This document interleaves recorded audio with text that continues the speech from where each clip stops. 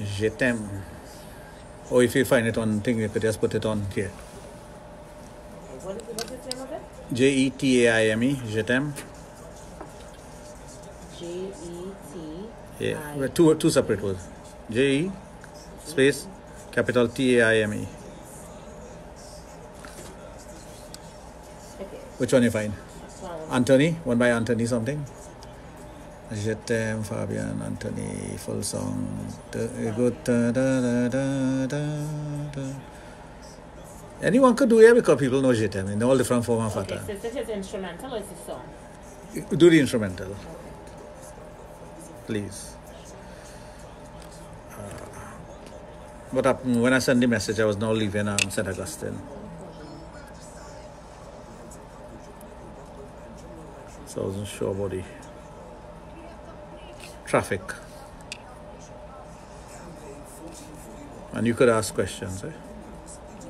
It's interactive. What's the topic today? I have no topic. I just talk off the cuff. I talk off the cuff, and if somebody, well, since you're new to the program, I'll just give a little synopsis of everything, so at least you have an idea.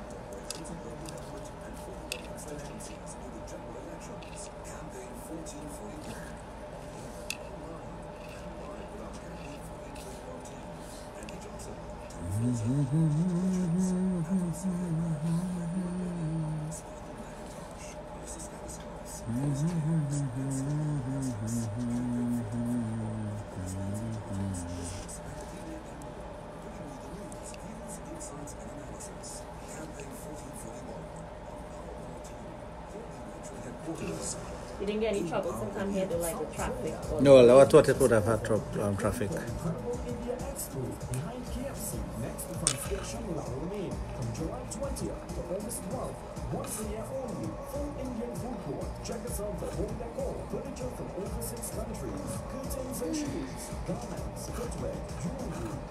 No, my office is in St. Augustine, so. I know that there's one by Brahman. Yeah, there is just a store. Behind KFC, next to the station La Rumine, from July 20th to August 12th.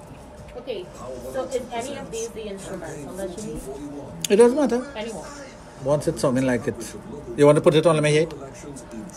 If you know how to do that one. We have completed our local government nomination process. Campaign 1441 with news, opinions, interviews, expert analysis, and live coverage of political meetings. If we are to go forward as Trinidad to big one, have that unity and diversity, we must be able to give a voice to each and every one. That's fine. Campaign That's fine. 1441, covering candidates contesting the 14 corporations and local government I'll find out from constituencies in the general elections. Junior waiters here, so at least next time you could find it. You do an evening program as well? I do 1 to 6 Monday to Friday, Andy 2 to 4 on Sunday, Tony but Fraser, there was Paul no Richards, but it's a Admiral hold on St. tonight, so they Hilbert, have to Gregory cancel the McBurney, double. Sparkle McIntosh, Melissa Stanislas, Dennis James, and Stanley haven't Augustus. eaten since one. Campaign 1441 with the biggest names in politics. Believe me, I know what that is about because I left the office in a rush. I had a client came in late and didn't have time to even get a snack. Your election headquarters, empowering you. We the people, starting this and every Sunday, all new on Power 102. We the people, with host Aisha Wells. Join Aisha from 2 p.m. this Sunday as she engages you, our listening audience, as she discusses people, politics, purpose, and progress. Facebook Live. Discussion via the Power 102 app with your messages and calls. We the people, only on Power 102, empowering you. Throwback Thursdays. Sexplosion is on Power 102 and now on new days and at new times. The country's most informative sex education program, Sexplosion, is on every Thursday from 7 to 9 p.m. and 5 to midnight with Dr. Raj, the guru of sex in the Caribbean. A lot of times we think that sex is totally below the waist. It is not below the waist. It starts in the brain. The largest sex organ that you possess is your brain. Tune in for discussion on all sexual matters. Sexplosion on Power 102, empowering you. When you're ready. Just like that stuff.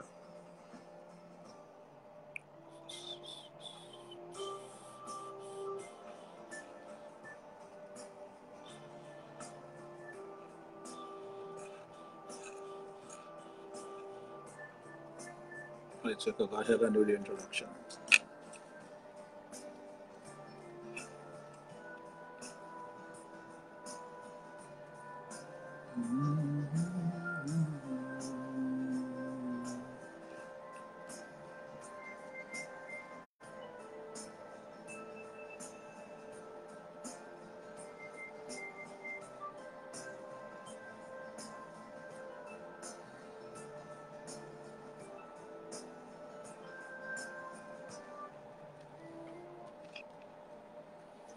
Pleasant good evening. This is Dr. Raj. This is Sexplosion on Power 102 FM. I am here this evening with Aisha Wells, my new co-host. Hopefully she have a lot of questions for me. I see she was busy writing down some things. I hope it's questions. I'm fine. How are you? First time I'm meeting you. First time we're here doing a program together. So let me give you a little synopsis of it. Well, Sexplosion is a program about sexual education. Of course, we reach out to the public. Any questions a person may have on anything related to sex, relationships, things that are happening to them personally. I have a clinic in St. Augustine that deals with all sexual dysfunction among males and female. Couples come to me also for consultation. I deal with everything and anything associated with sex. The power of this program, and since we have been on Power 102, this is our 19th year being here on Power 102. I started off with Chris way back when, then branched off to a few others. Ruben even did some programs with me, and some Tom and some others. And eventually Junior Saldana came on the program about 2.5 years or 3 years later on, and he stayed with me until now. Wow. But in between you'll have other persons, Mark Daddy and yes. And apart from that, we used to do a program in the afternoon. I used to do that with Sir Charles called the Evening Sex Drive. It was called the Sex Drive. That was done for a while. So it's all about sex education. I know the word sex sometimes makes people cringe or think differently, or sometimes they're intimidated by the word. And although it's not a bad word, it's something that could cause persons to be embarrassed simply using the word sex. But we're here. The reason why I came up with the name Sexplosion, it is to blow the myth out of sex.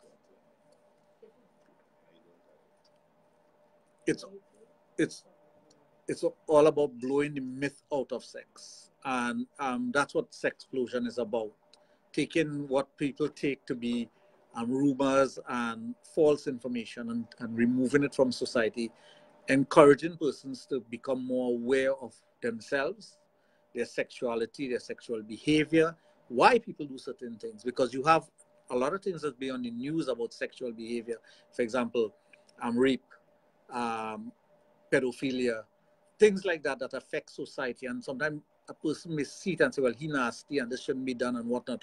But as a sexologist, we look at what in society contribute to these things, what in your environment and your immediate environment, and what is in your culture, your religion, your belief system, the area that you live in, the geography, even the country. We look at all those things. So we are sexual anthropologists.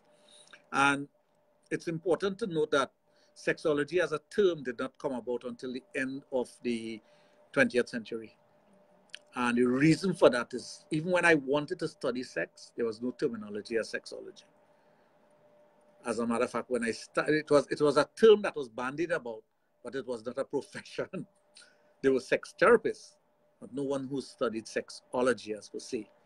So eventually it changed, and I think in 1999, when the World Health Organization came up with certain terminology, for example, andropause, and sometimes you may hear the word andropause, and some persons mistakenly say, well, andropause is male menopause, but there's no such thing.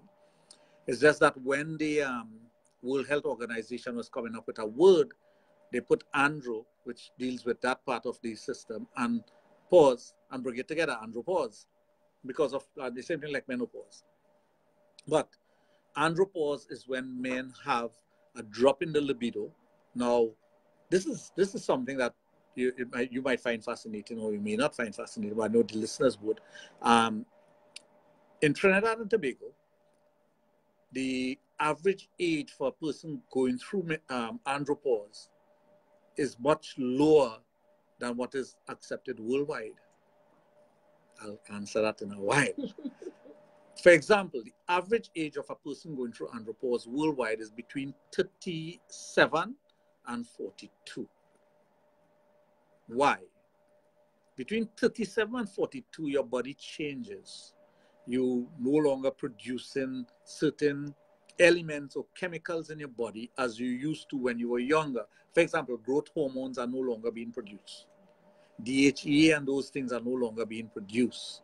So by the time you hit the age of 40, and most men will tell you this, you start feeling different about yourself, especially if you're paying attention to yourself.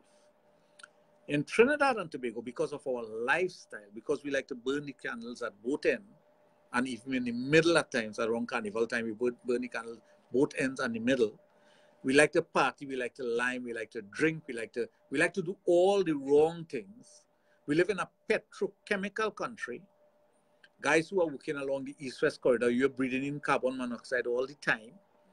Those guys who are working Point Lisas and of course Petrochemical, which is now closed down, but working in the oil belt, persons who are doing welding, painting, driving trucks, diesel trucks and whatnot, persons who are doing maxi-taxi work and whatnot, they suffer from early andropause. It's because of the type of jobs that they do. Another thing is stress. What persons don't realize is that stress is something you don't know how it's going to manifest in your body, and you don't know how it's going to affect you. But what we do know as sexologists is stress is one of the #1 contributing factors in the lessening of your testosterone, which is the male hormone that makes you a man. So if that hormone drops, what happens is the individual starts behaving differently sexually. That's why a lot of families have problems, because the wife will start accusing the man of having another woman because he's no longer interested. Right, correct. And this is something we try to educate the women about also. I'm not saying all men are going through andropause and that's why they no longer have an interest in the bedroom or in their wives. But let me give you some of the symptoms of andropause so you'll understand. Lethargy. You wake up in the morning, you wake up, but you don't want to get off the bed. You're lethargic. Things that used to excite you before, like sporting events and sports and being competitive, no longer is of interest to you. A woman who used to turn you on, when you see her walking by, it's like you can look at her and you'll be normal. It doesn't arouse you. Your libido drops. The feelings that you have sexually also wanes and drops. Your erection in the morning is no longer there. Now, morning erection is like a signal. When you start losing morning erection, or if it starts lessening, what they call a peace stand in Trinidad, but it's not, there's no such thing as a peace stand. Because if there was such a thing, every time you wanted to urinate, you'll get a stand. So what is called a morning erection goes away gradually, and then it just goes.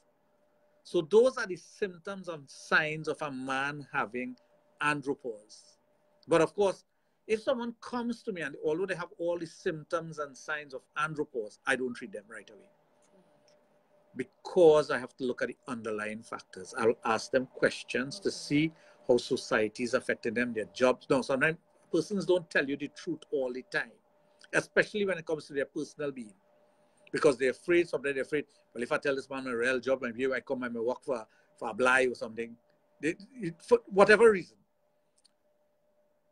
But I send them to do a test their hormone levels, test their prostate.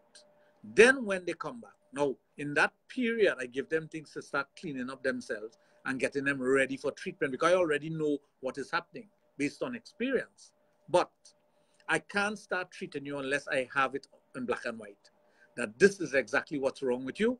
Then I give you the course of treatment over the period of time, what you have to do. Now I could advise, I could tell you what you need to do. I could suggest as much as I want to, but if you don't want to do it, you're not going to do it. Because human nature is like that. A person may start off, they'll feel good the first time they start off, and then they have high expectations. Like for example, today a guy came, have problems for close to five years. But because he's involved with somebody, now he wants a fix today to go and have sex with her tonight. But what happened 5 years ago to cause your problem, and you did not treat it, I can't fix that overnight because my magic wand broke. And my crystal ball is shattered. So I cannot do any simmy-dimmy to get you there.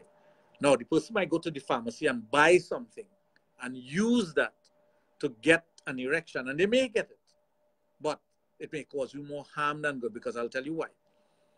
If you have an underlying factor that is causing your problem here, and you take something to circumvent the problem, you have not addressed the underlying factors. And the underlying factors will always be there. So you may take something and it works here now, but later on you will have to take a higher dosage for it to work, or it may not work at all. You may have to change whatever you're taking. So that's the problem that comes along. Although there are lots of things that a person could go and buy and try out and see what works best for them. I don't ever suggest that, because the things that you use could cause serious issues later on, right? It could make things worse. Now, for women, it's a little different. Low libido is also caused by hormonal imbalance, endometriosis, polycystic ovaries, things like that could cause it. Now, you have medical factors that could cause it in both male and female, like diabetes, hypertension, high cholesterol. Those things could cause it. But with women, one of the factors that also cause it is a bad relationship that they're having. You cannot expect that somebody abuse you now and want to make love to you later. Mentally, you'll be out of it. Another thing is, if a woman conjure up in her mind that her husband is infidelity in the relationship, or he no longer is attracted to her and whatnot, that drops her libido. The way she thinks about herself, self-esteem plays an important part in the libido of both male and female, but more so the female. There are lots of women out there who are, they don't have that surety of themselves. They don't feel good about themselves because of the way some men treat them or the things that are said to them. And that's where the problem comes along. Mentally, they're out of it. They cannot get into whatever they're doing because their mind is not really into it. So, sexual dysfunction among women is not a quick fix with a pill. Neither is it a quick fix with an injection. So a lot of counseling goes into that, building the person's self-esteem. There are women out there who have a need and a want. But because society has placed restrictions on women and how they should express themselves, they cannot even express themselves as far as their sexuality is concerned or what they will really need. For example, let me give you I don't want to be too raw at this time because normally on a Friday night we'll do this. But let's say, for example, oral sex. Very few men will listen to their partner when it comes to that because they tell themselves, I am man, I'm macho, and I know what to do. So I will do whatever I want to do to you and you better like it. As opposed to getting guidance from the woman as to where to do this, what part of the body to touch first, how to go about doing it, the rhythm that you're using, they're not willing to listen. So that also plays a part. So the woman sometimes just lies there and have things done to her without she being involved in it. And that's another problem that you have in society or you have in the bedroom with men and women. There are other factors that we have to look at. We have to look at also the racial and religious background that they come from, the area that they come from, how sex is frowned upon or looked upon in the area, what they were taught by. For example, most young ladies are told that the first time you have sex is going to be painful. And if you go into the act with your husband after you're married and whatever, with the notion that it's going to be painful, believe me, it will be painful. As a matter of fact, some men will tell you the woman will be pushing them away when they're trying to enter. And when you do that, immediately the muscles clamp up. So it becomes painful because of what you're doing and because of your mindset, what you believe. So these are the myths we have in society that we try to blow out of. Now, when you think about arousal in a woman, if a woman likes someone, like a man or like a woman, they will become aroused upon seeing the person, hearing their voice, thinking about them. These are normal, everyday things. That is how you react to your lover. That is how you react to your partner. But if after you react like that, the fear factor comes in, everything dries up. And when I say everything dries up, literally the vagina becomes dry. Mentally, you become dry towards your partner. So there's no longer stimulation or excitement to be with the person. So the fear factor also comes in with abuse. For example, if your partner asks you to do something and you're unwilling to do it, it may end up in a quarrel, a fight, physical abuse, mental abuse, or verbal abuse. So because of your fear of these things, the next time the person comes to you, or if it is a repeated process where this person is always abusing you because you're not willing to do something sexually, eventually what's going to happen is that you're going to be shut off of the person and you're just going to have sex for having sex sake. because you are the wife and you think that is your duty, so that's why you do it. And there are lots of women out there who are in a position like that. They have sex with their husband not because they are in love with their partner or not because they want to share their body, but because they're fearful of the person. That's not a good reason to have sex. Another factor is that there are women outside also who have a need and a want to do certain things sexually. But if they bring it up in the bedroom, their partner will start questioning, where you learn that? Who tell you? Who teach you that? Why you want to do something so nasty? What's wrong with you? They'll use all these derogatory terms. Now, remember, we all have a sexual nature. And that sexual nature comes about because of our DNA, our parents, the things that we are exposed to, society, what we consider to be normal, abnormal, or a morality or a religious belief. All those are factors that comes into our sexual being.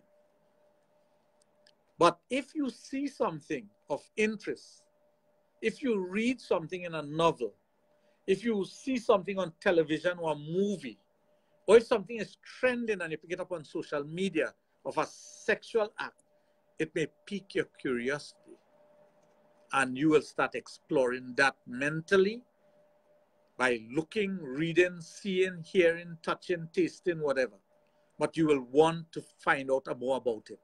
And you may ask the husband, you know, I saw so and so and I'm interested in doing that. Or in the sexual act, when things are heightened, you will say a certain word that will spank me. And the person might stop whatever they're doing and say, what's wrong with you? I'm not going to do that. But that may be your desire at that moment because of your sexual urges and what has been awakening you. And lots of time that also causes a problem because the person who is reacting negatively to you with that doesn't understand that these are the things that could happen. Now, your sexuality, and I'm not questioning your sexuality, but your sexuality, when you are a teenager, changes with experience. You know? Every person changes. The things you liked as a teenager sexually may not be the things that you like in your 20s. May not be the things that you like in your 30s. And all cumulatively, all the things that you like from 30 go back, you may not like in your 40s. Because remember, the body changes. The mind becomes more experienced. Your physical act, you have more experience with that. So that will determine what you want later on in life. Is there such a thing as sexual compatibility? There are people who don't get along regularly, but only in the bedroom. Correct. What will cause something like that, I guess? You see, sexual compatibility has a lot to do with the chemistry between you and a person. It also has to do, now, the person you're married to may not be your sexual compatible partner. There's two persons getting together, you really don't know what they like, how far they will go, unless they spend time sexually together and have a deeper understanding of each other. But two persons who are romantically involved with the aim of getting married later on does not place much importance on the sexual compatibility part because they love. The romance is high. Things are going well. This is the person I want to spend the rest of my life with until, no, remember you're so excited by the person when you see them. And the sexual act may be things that you're experimenting with and whatnot because both of you are comfortable doing that prior to marriage. But once a ring goes on the finger, people change. Yes, it is very well. That is where things change because you know why? You feel the person now belongs to you. So this is my possession. He or she has to do what I want, how I want it, and there's no room for compromise. That's why compromise is one of the important factors when it comes to sexual compatibility. But let's say, for example, one partner is bisexual and the other is not. They will not reveal that prior to marriage. What? Shame, guilt? Shame, guilt, or afraid that if I reveal my bisexuality to my partner, he or she may not want to marry me. Remember, we put on a mask. We create a facade around ourselves when we want to get married. It's true. We do it. You don't know a person really until you start living with them in marriage or in a common law situation 2 or 3 years into it. For the first couple of months, everything is all hunky-dory and rosy and whatnot. You ain't seen the faults, you know. That's why when two persons are together and they interact with friends and whatnot, the friends will see the faults of the individual, but they dare not tell the person that, you know, your girlfriend is so-and-so or your boyfriend is so-and-so, you know, because that will be the end of the friendship. And that's where the problem comes in. Because by camera. No. So when we study the individual who has the issue, when we study society and the couples or whatever, or we even take the information from the person to deal with the couple, we have to come up with a plan to work with this person to make things happen. And the difficulty would be when the person don't tell you the whole truth, or when they don't tell you everything. And believe me, 95% of the times they don't tell you everything until they become comfortable with you. Even their profession, they're afraid to tell you. So in other words, you literally buy cat and bag all the time. No, I wouldn't say that, because it all depends. I won't tell you until I have some sort of security and I'm comfortable. True. But again, all the time when we were having relations was, you know, was like faking, not really. Not faking, not revealing everything, holding back on certain things about yourself. That's why in certain societies, when you are matchmaking, the persons, what they do is they look at the family and the family history to see if there's any mental illness or instability in the family, if the husband and wife remain together and all those kind of things. They look at that to get an idea of how the person may be, but they cannot know the personal aspect of the individual. And a lot of time, what I'm finding out a lot now in our society is that there are lots of individuals who get married for all the wrong reasons. And marriages are falling apart.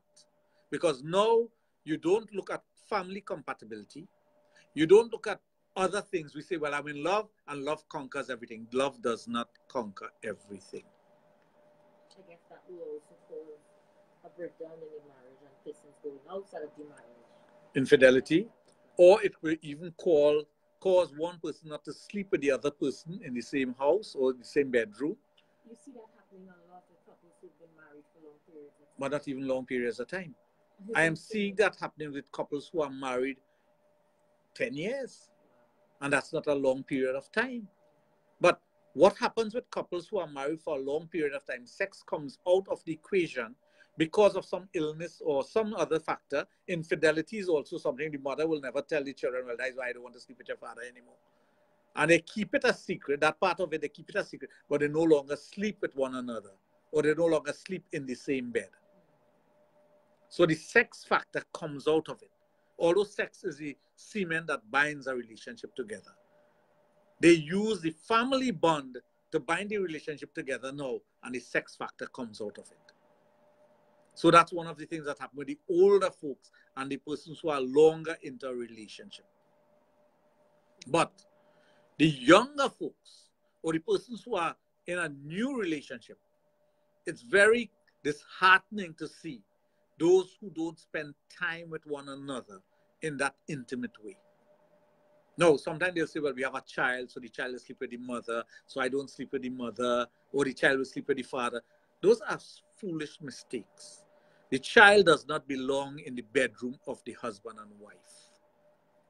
The child should, if you could afford it, should sleep in a crib away from the bed, right? If the child is in the same room, there should be some sort of curtain or barrier between your bed and the child crib or bed. If you could afford it and the child has a separate room, put the child in a separate room and put all your monitors and whatnot there. Cameras are cheap now.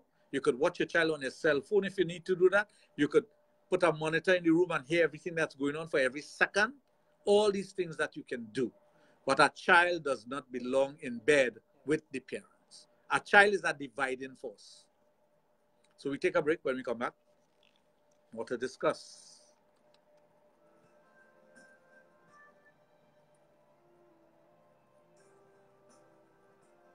this song.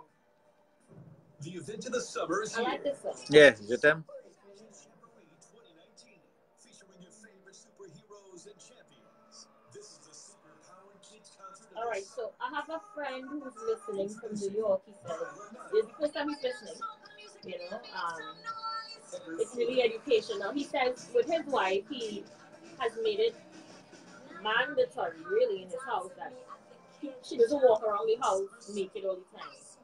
He prefers her covered up for some periods of time as to seek his. I don't know what it is, but he thinks there's a lot of people getting comfortable all the time. When you walk around a particular way all the time, you're no longer appealing.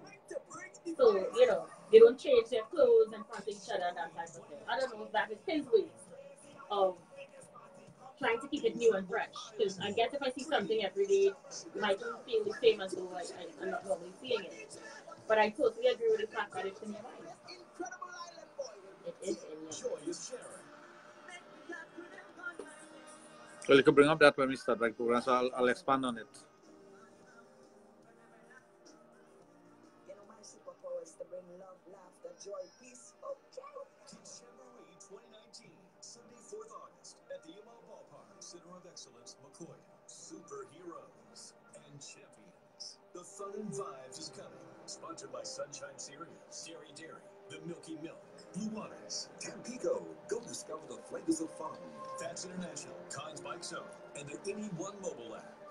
Trinidad and Tobago, we're ready, standing united and moving forward as one.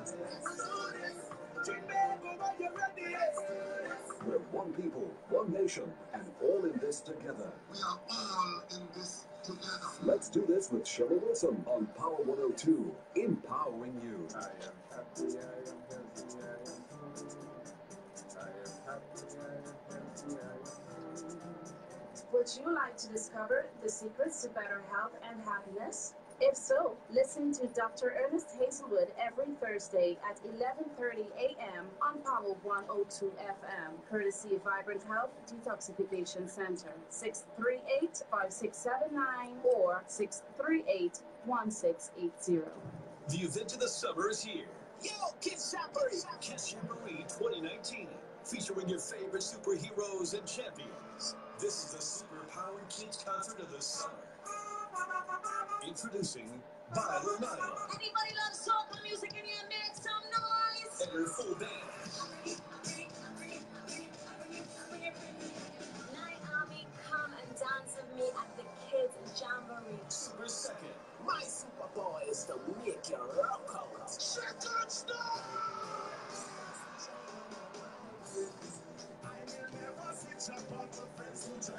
Five-star a kill. I want to talk about like this. Yo, we going Jamboree. 5-star kill. I am coming to bring the vibes. Bring the vibes. I tell them now. Kids Jamboree 2019. The Incredible Island Boy. Greedy. Kids Jamboree. Let's go. What they do to Jenny Place. What they do. What they do. What they do. Jenny Place. Incredible Island Boy will be there. Joyous Sharon.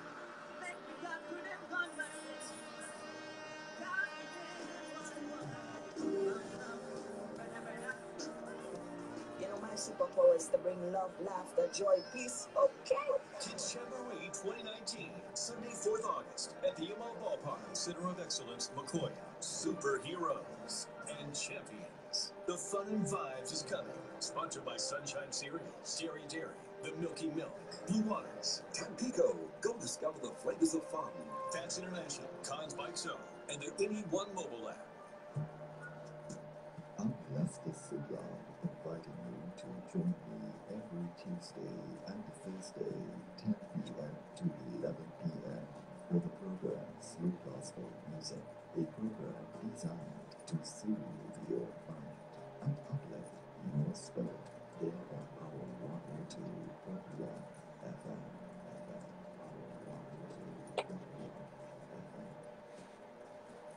Sexplosion is on Power 102, and now on new days and at new times. The country's most informative sex education program, Sexplosion, is on every Thursday from 7 to 9 p.m. and Fridays from 9 p.m. to midnight with Dr. Raj. the guru of sex in the Caribbean. A lot of times we think that sex is totally below the waist. It is not below the waist. It starts in the brain. The largest sex organ that you possess is your brain. Tune in for discussion on all sexual matters. Sexplosion on Power 102, empowering you.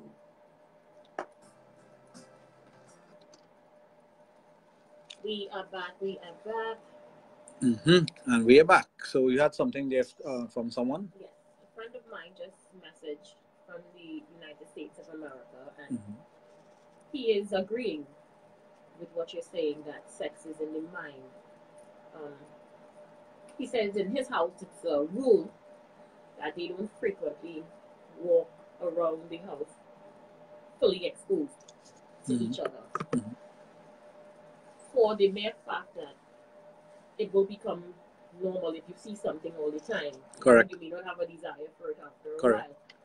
So in order to keep their relationship what he considers to be fresh, they don't do that. Yes, some people would choose to do that. They will choose not to be in the nude in front of each other, because when yes, there's nothing wrong with that. You got to know what will make you tick. Your brain has to be wrapped around whatever you need to do with your partner. So if you see, it's like this. You know, when we were doing sexology, when we were studying at university, one of the questions that was asked, if you see a woman in a sexy dress and another woman totally naked, which one would you go for? And you know, most men said the one that is sexily dressed, because you already see what's in the packaging, and the packaging is no longer on the person. So you're seeing everything. So if your woman is exposed to you all the time, mentally you no longer have a desire for her, because you have already conquered that. Yes, I understand. So when the woman is dressed in a way that entices you, because I can hand you a present in a box, a brown box, and you will accept it because it is a present, and you'll be excited to see what's inside. But if I take the item out of the box and hand it to you in your hand, there's no excitement anymore. It says, okay, thanks, and you know. But take wrapping paper and put it over the brown box that has the present inside of it, and it does something to the mind. Presentation. That's why we use wrapping paper, and that's why we use a bow, and that's why we use ribbon around the boxes. Those things, some person will say, well, I'm just spending extra money. But it's presentation. So how the woman presents herself to her man, and it works vice versa also, you know. Because remember, when you are courting someone that turns you on. You are going around with a woman that is your ideal when it comes to a bed partner, that it comes to a life partner. So let's say, for example, the person you are courting is 135 pounds, dresses in a particular way, conducts herself and himself in a particular way that attracts you. And after you're married, the person moves from 135 to 175, no longer dressed the way she used to dress, and don't conduct herself the same way. What's going to happen to you mentally? That's exactly the point being debated on social media with two actresses, one who is fit to the core and the other one who has let herself go. And on the scene of a movie, the one who is fit kissed the other one's husband in real life. And, you know, the internet is now saying, well, you're no longer attractive or appealing to him, you let yourself go. And of course, women are having their say on the issue, because they feel, regardless as to how I look, once I'm married, you're mine. No, that's not true. And that's actually that cannot be true, because I don't belong to you, you don't belong to me, first and foremost. Secondly, if the person I'm married to, or I got married to, no longer is attractive to me, mentally, physically, emotionally, and sexually, what do you want me to do? If you're not taking care of yourself to remain, well, close to what I like, or as time goes by, as I said before, from age whatever to 30, you have a mentality and an outlook on life. But as time changes, you don't expect the person to remain exactly how you wanted them, because you are changing and the person is going to change. So love changes also. So you are going to accommodate whatever is happening. But if it's a big change. But then people are saying, well, you married for love and not No, love.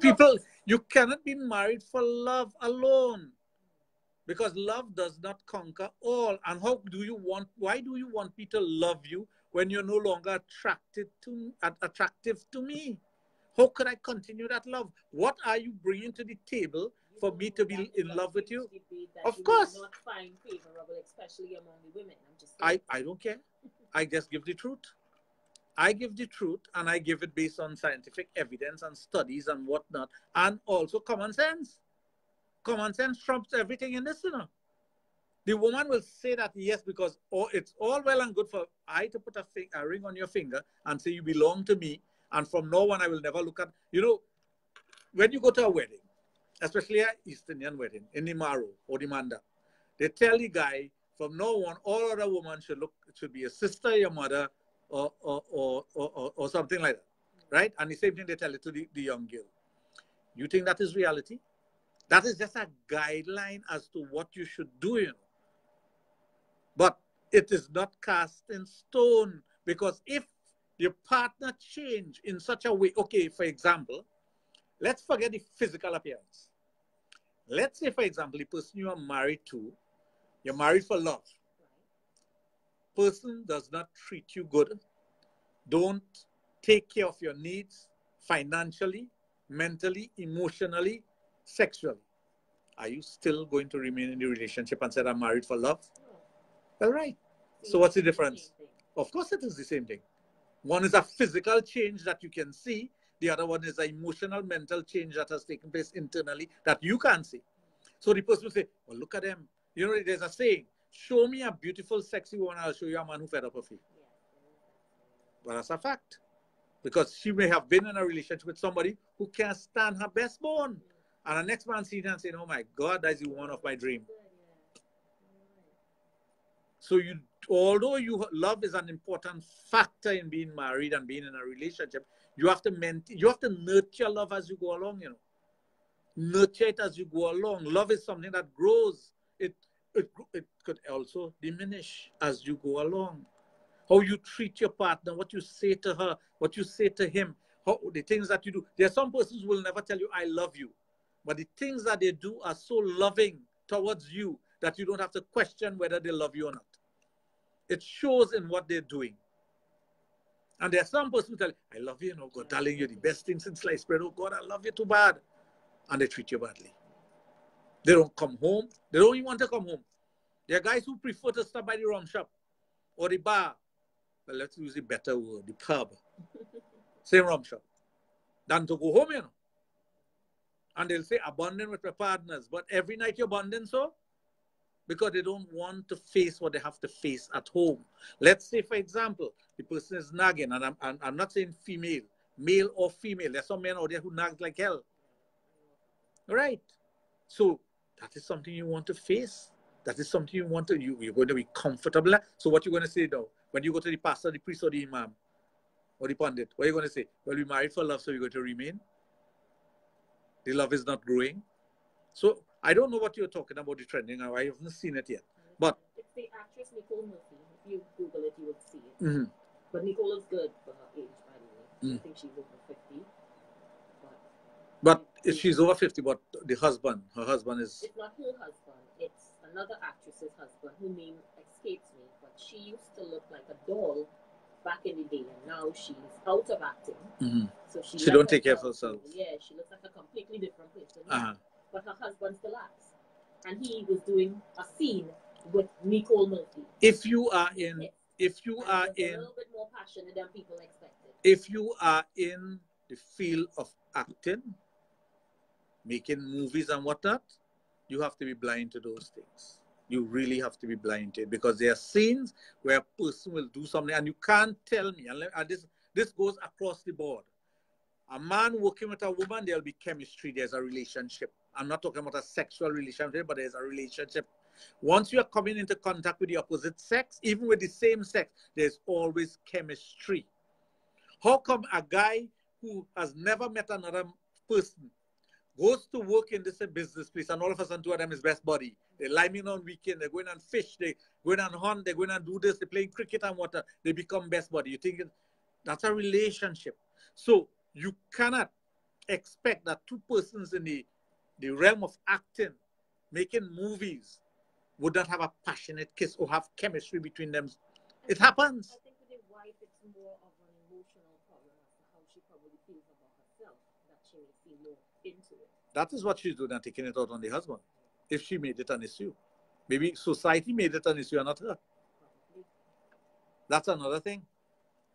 Sometimes society, right, exactly. Pressure of society could, for example, I have been on this program for 19 years. You know, when time people question me about my wife and whatnot, and ask me question, how your wife just put up with you?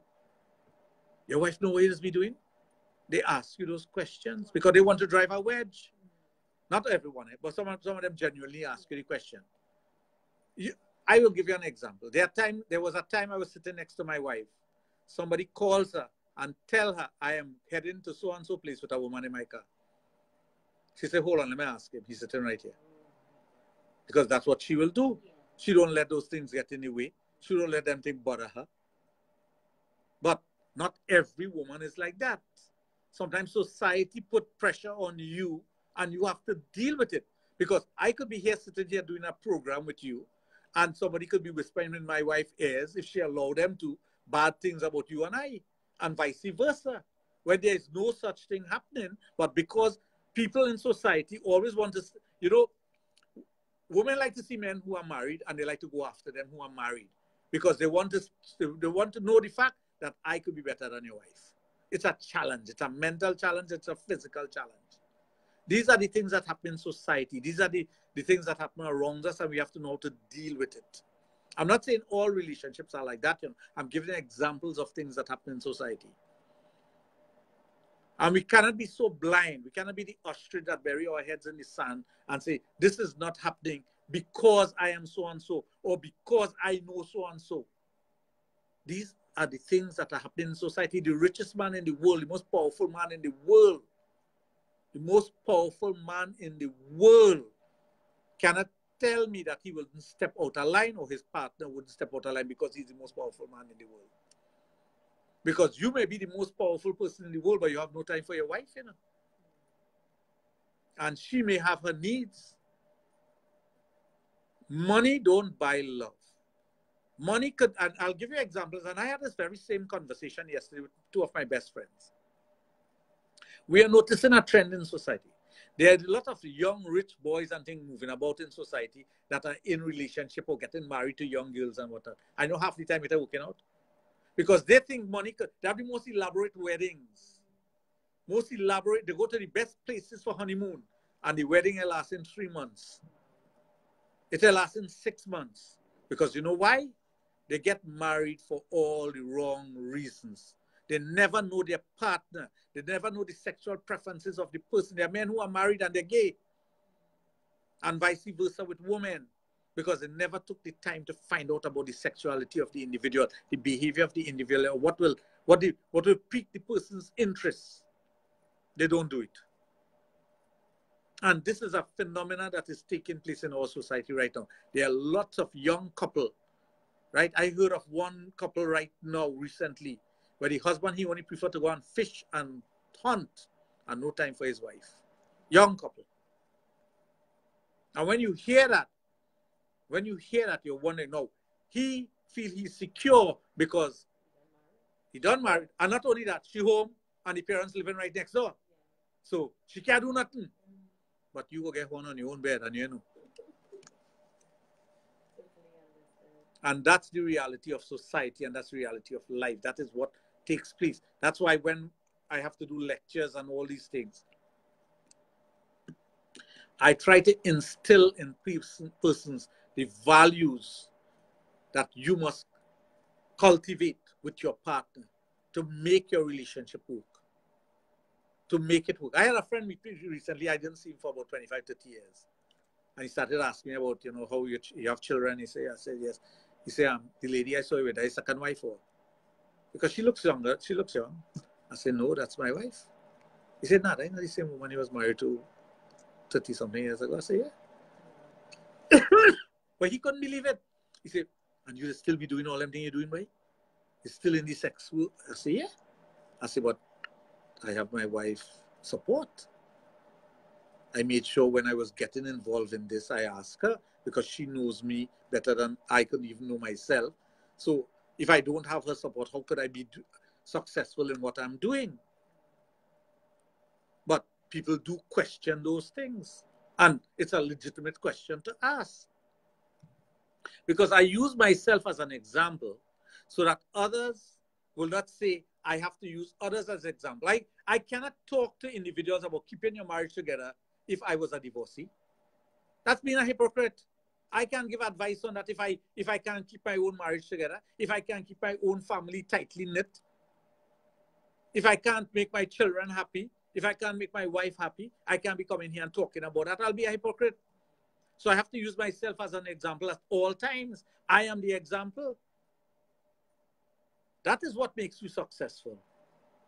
People think it's money and riches and material things, but that is not what makes you successful. What makes you successful is your ability to manage the things that you have to manage to make your life comfortable in the best possible way and to make those around you as comfortable and as happy as possible.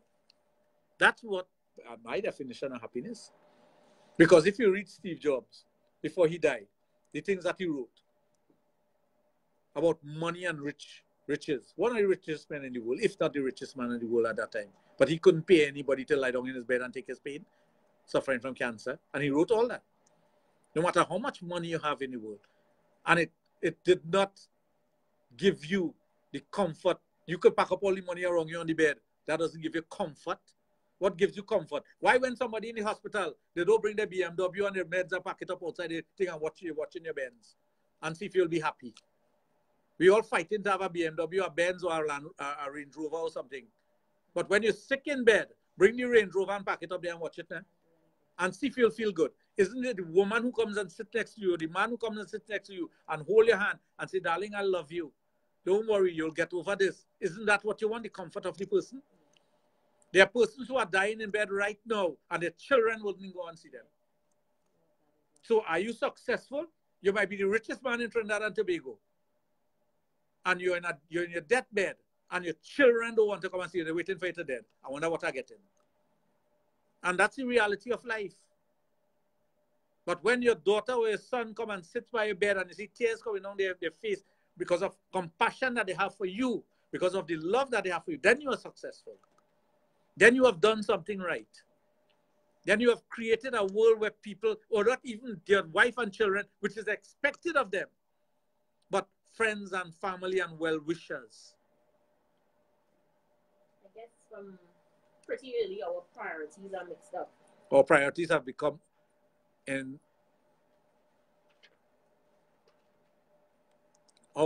priorities has become engulfed with material things.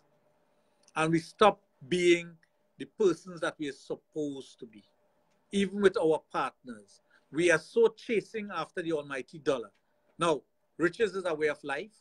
But you know, I was reading recently that if you take all the money in the world and divide it equally among every citizen of the world, the 7-point-something billion people that we have, you know, eventually all the money will end up with those who had the most anyway, because they're going to find a way to get it from you.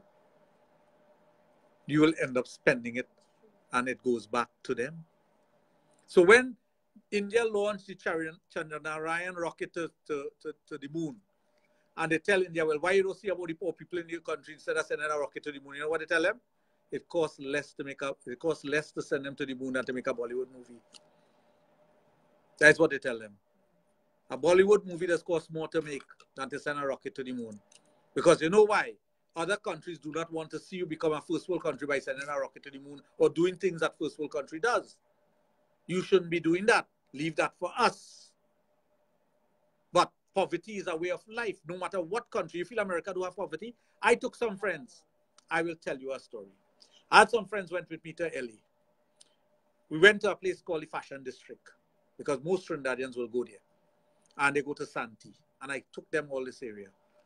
I said, remind me later to take you all somewhere. They said, why? I said, you just remind me I have to take you all somewhere. That night, 8 o'clock that evening, I took them back to Santee again. And they were appalled. Every side street, everywhere on the pavement. There were tents popped up all over with poor homeless people sleeping. I said, that's right where you passed this morning walking. I say, feel America don't have poverty? This is poverty.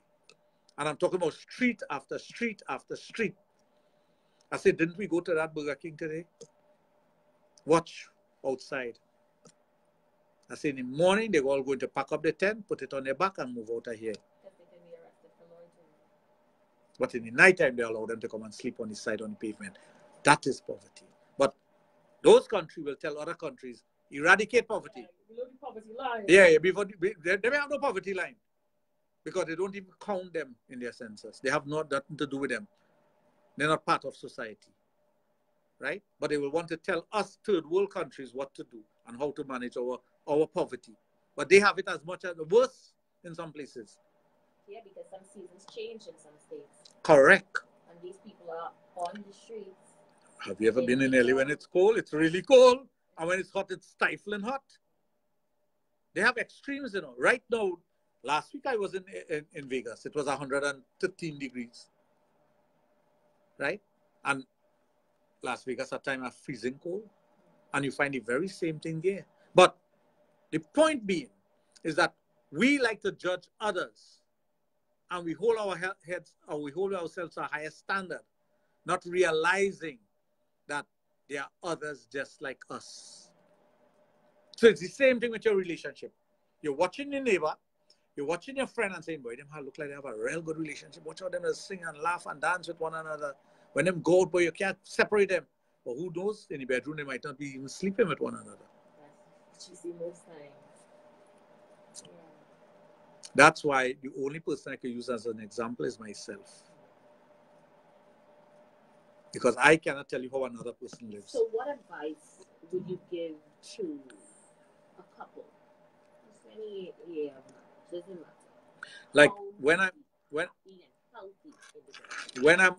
I'm asked to give a speech at weddings and whatnot, one of the questions I will ask the couple is this the happiest day of your life? And they will all tell you yes, but it's not. It's the beginning of the happiest time in your life. Use this to measure the rest of your days. Do the things that you would normally do when you're courting and try to remember what you're doing when you're courting. Show the person what you adore them. Show the person what you want to be with them. Let that love or let that spark go on. Find ways to show it, express it, say it. Excite the 5 senses of the woman, the 5 senses of the man also. We like to not only see, we like to taste and touch, smell, hear. We want to hear nice words. Those are the things that human beings crave. Those are the things that we want. And always remember that. I'm not saying that you're not going to have an argument. I'm not saying you're not going to get vexed with your partner. I'm not saying you're not going to quarrel. Those things happen also. But it's what happens after that. That's what's important. After the quarrel, after the ill will that you may have towards each other. But be careful of what you say, because like the bullet that leaves the gun, once you say something with the mouth, you can't take it back. You can apologize for what you want. That's why when women insult men about their penis size, after that, sex could never be the same. Yeah. It could never be the same. How could it be the same? Because now in the back of his mind, I can't satisfy you. Yeah, of course. And women, weapon are their mouth and tongue. I want to say good afternoon to my significant other, soon to be my husband, that's locked on listening from Britain. Mm-hmm. He said, I hope you're taking in what doctor is saying it. Yes, I'm taking it in, sweetie. Oh, that's for you? Oh, excuse me. I thought you were reading something on behalf of someone. Yeah, on behalf of someone else. No, but those things are factual. You know. When I come here, let me tell you why this program has survived 19 years. I tell persons, if something that I've said on the air is false, misleading, or otherwise, bring it to me, and I no longer on the air. I'm here 19 years now. I don't come here and talk about things for talking's sake, you know. I give the facts. And even if you bring something that contradicts something that I will bring you the facts based on what I have studied, what I have done, or what I have seen. Because and it's like this. Sometimes I'm introduced to persons. I know the first thing that jump out of someone's mouth. Oh, he can't teach me not mine. I know everything about sex. I just do so. I bow to you.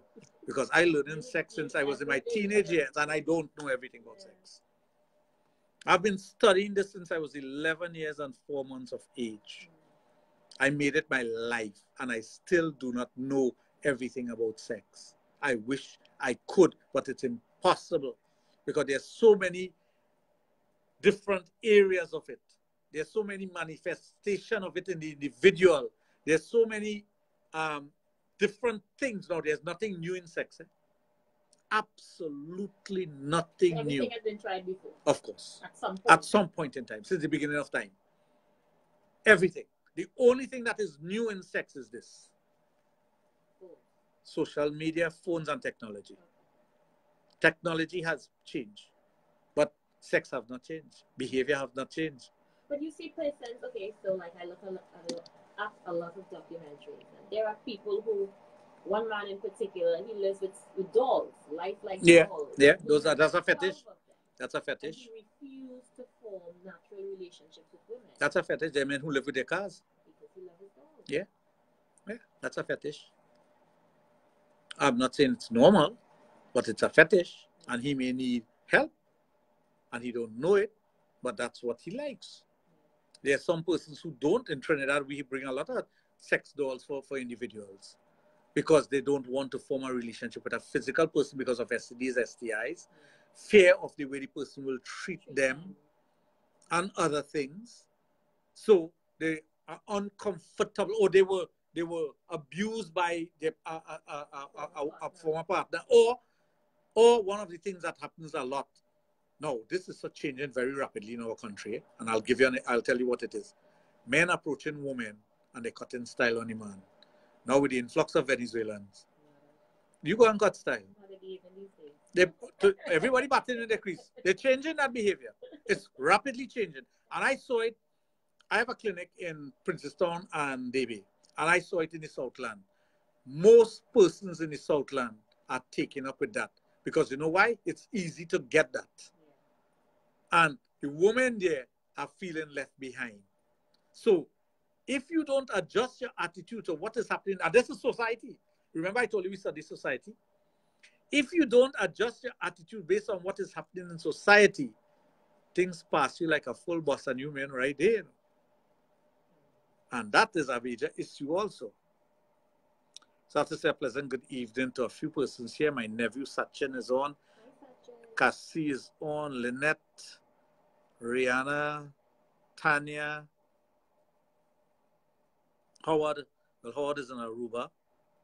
Sonia, Savitri. We have a nice viewing audience here on Facebook. Chandra, David, Vindel. Well, he used to be a long listener of this program. He's in Canada now, I think. Nasa, Sandy, Mina, thank you all for being with us on Facebook. For those of you who want to send me a message, my number is 740-1961. For those of you who want to call in the program, 222-8255 and 612-8255. You can call in now, 222-8255 and 612-8255. The lines are open. You can call in, ask your question. Someone is calling already. Ooh. Please call back. For those of you who want to send your message to me on WhatsApp or my cell phone, it's 740-1961. Someone says, very good point, Dr. Raj. Please send me your name if I don't have your name before. So, but in the years of studying society and behavior and individuals and things that are happening sexually. Hi, good evening. Good evening, Aisha. Good evening, Doctor. Good evening. Doctor, tell me something. See if you could unfold this for me. Sure. A couple married. Everything going good. Right. If he is not home for 5 minutes, she would probably make a call and say, love, where are you? I hope you're getting through. I miss you. Mm-hmm. But lo and behold, after 2-3 years, he is so mad with her because she did something. He killed her. Mm-hmm. How that came about? Well, love is Can one I thing. listen now, please? Sure, sure. Yeah. Love is one thing. Possession is another thing, you know. Possession is not love, you know. What is the difference between the two? Most times, young couples can't tell, in this generation in particular. Because you think that the person belongs to you physically, mentally, and emotionally. Isn't that a form of slavery? Yeah. If you think I possess you, that's a form of slavery. Unless you have a relationship of a sex slave kind of thing, master slave kind of thing with sex, that's something different. But if I am married to you, it does not mean to say I possess you. The love that we have for each other should also be based on trust. So if my love is based on trust, I trust you, you trust me, I don't have to question if you have done something wrong. We all make mistakes in life. And if you don't have a forgiving heart, or you cannot work around your differences, because we will slip up. And that's another thing. If you think you are married to the perfect person, something is wrong with you. That person may be perfect to you at the moment, but that person is also human. He or she will make mistakes. But your love must be so strong. The adoration that you have for each other must be so strong that despite the fact that the person may have made a mistake, you must be able to reconcile. You must be able to put those things aside and say, here what? Let's move on. I want to live with you. I realize it's a mistake. I hope it doesn't happen again. And it could happen again. It could, because given the circumstances for it to happen in the first place, it could present itself again later on. Because a lot of time we contribute to those things, you know, meaning the other partner contributed, you know, but we are not aware of our contribution to it. Infidelity, for example, it is not always the fault of the man or the fault of the woman. It could be both parties contributing to it. But we like to think that we are all innocent in whatever is happening, and he have no right to do that, or she have no right to do that, because she should love me so much that she should never want to be with another man. But physical attraction and love also is two different things. And with men... The thing about it, Doctor, some of these men, as soon as they have committed the act of murder, their feelings are totally detached. Yeah. They go about their merry way as though they didn't just dump a body in a bush over so. As a murder that we saw happened recently. Yeah, because in our society, we are becoming immune to that. We are numb to it. We think life has no value. That is a terrible thing that is happening, you know.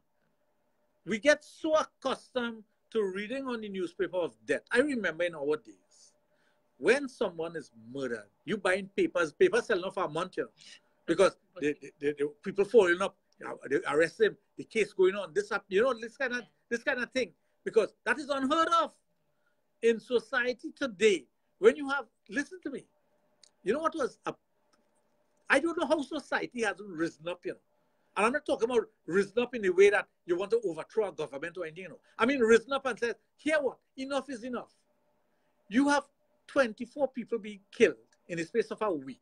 In a war zone, you don't get that. India and Pakistan at war, and you don't have 24 people being killed in a week. Think about it. You have 8 people being dumped at sea and tell them swim to shore. They're all dead. Well, one swam and got away. 7 of them dead, and you have everybody moving about normal. What kind of society we have?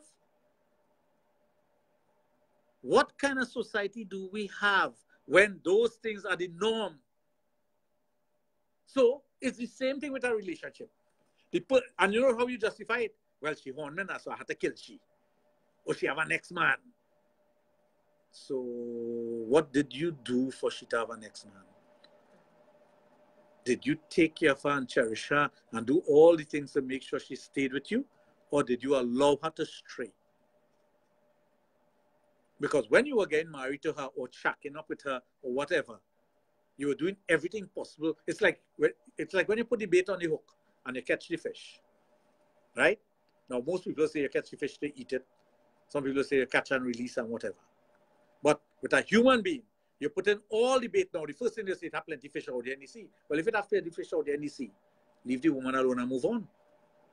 Leave the woman alone and move on. Forget the violence, forget the murder, and forget those things. But we forget that after we bait the hook and we get whatever we want to get, male or female, we forget we have to keep on nourishing that, you know. The nourishment don't come. The flowers or the chocolate or the banana or the orange or the apple doesn't come as a gift, you know. They're waiting for somebody else to do it, you know. No man should be giving your woman a flower, you know. And it has no excuse that it's Valentine and the whole office giving a flower, you know. Watch that. When women bring flower for me, for Valentine's Day, I give it to my wife. As a matter of fact, my wife will be right there. Say here, look. Yeah. One time you One cut time. that string. No, one time. Yeah. Because why should you allow someone else to nourish that? As a person, why should you allow someone else to put their foot in the door? Why should you allow that? I think pride most times. Ignorance. Ignorance at the time. They not being willing to be a man. They don't man up. They think that if they do these things, they're looked upon as being soft. I should not have to do that because she know I love she. So I have to do that. I have to give her a little gift. I have to do anything like that. There are men out there who are married. They get their paycheck. They go and sit down in a rum shop. They want to outshine their partner, so they buy more rungs than their friend and go home empty-handed. And every rum shop now have a roulette machine. So while they're drinking, they're playing. And I wonder how are you going to face your wife and children with no money in your pocket at the end of your payday. When I see that, I'm disgusted by it. You see it in all the bars and whatnot. As a matter of fact, I saw it in a bar once, and I see these fellas fighting with the machine, hoping they win back whatever they have lost, so that they could go home with something. Where's the love? Where's the caring when you do these things? I think the first thing you should do is go home, hand the wife your paycheck, and keep a little $20 in your pocket or whatever you need to go and have a good time. That is what you should do. Take care of the home and your children. Buy books for your children. Buy, if school books, you have to buy school books at the end of the holidays. All now you should be buying part, because you would not have all the money to buy it in a lump sum. There are places that you could go and put away a parcel of your books and want to come and pay every week. Give the wife that responsibility. But persons are not willing to do those things because they always feel they're going to make more later on to cover those expenses. But that is the love I'm talking about. Those are the things that you need to do. Those are the little things that you need to do. Beverly is on. Black Sidis is on. Whoever that is. So the little things that we need to do in life to enhance our relationship, to strengthen our relationship, we don't do it. We push it aside and we tell ourselves it is not important. And it is important to note those things, to continue doing it, and do not open the door for somebody else. There are guys falling short all the time because of alcohol. I am not saying don't have a good time, you know, but have a good time with a budget. And know the extent to which you could do it. I see people doing things that I cannot afford to do. And they are on a salary. And I'm a professional. Because when I see how they're doing it, and what they're doing to themselves and their family, and their loved one, their girlfriend, their common law partner, their whoever it may be, I wonder how they survive. And I question, what kind of love can you have for your partner when you do those things? When you find more time to do things that are going to take away from you, take money away from your family. You know, one of the things in the treatment of individuals, a man will come, he has to get supplements and water. When you add up the cost of the supplement, let's say come up to $900, using that as a figure. You know what he'll tell you? So much. Wait, God, I think I will hold off on that, you know. That same man will go and sit down in a rum shop to impress his friends, buy a bottle, buy chasers, buy food, spend $500 in one evening, drink out a bottle of whatever it is with his friends. He might even call for a bottle of champagne to show off. But that costs more than his tablet that will last him for a month, and that only lasts him for an hour. Priorities, though. Priorities. We have a break to take. It's up to you.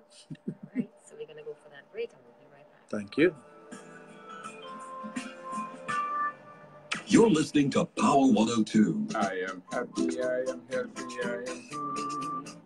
I am happy, I am healthy, I am free. Would you like to discover the secrets to better health and happiness? If so, listen to Dr. Ernest Hazelwood every Thursday at 11:30 a.m. on Power 102 FM, courtesy of Vibrant Health Detoxification Center, 638-5679 or 638-1680. South Trinidad, your long wait is over. Get ready for incredible India Expo behind KFC next to Fun Station La Romaine from July 20th to August 12th.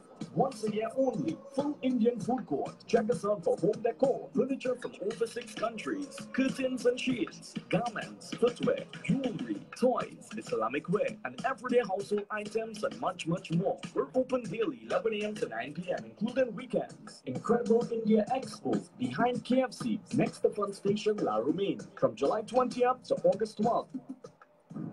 Jamboree Kids. The heroes and champions are coming.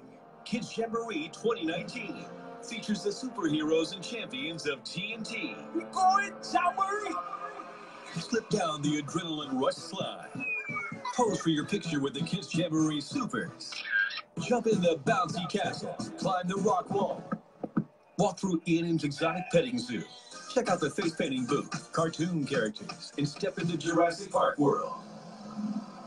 Attractions, rides, food, performances, and a full day of fun awaits. Have a blast with us this vacation. Yo, Kids Jamboree! The Summer Kids Jamboree. Kids Jamboree. Doors open at 1 p.m. Sunday, 4th August at the ML Ballpark, Center of Excellence, McCoy. Superheroes and champions. The fun and vibes is coming. Sponsored by Sunshine Cereals, Sherry Dairy, The Milky Milk, Blue Waters, Tampico, go discover the flavors of fun. Fats International, Cons Bike Zone, and the Any1 mobile app.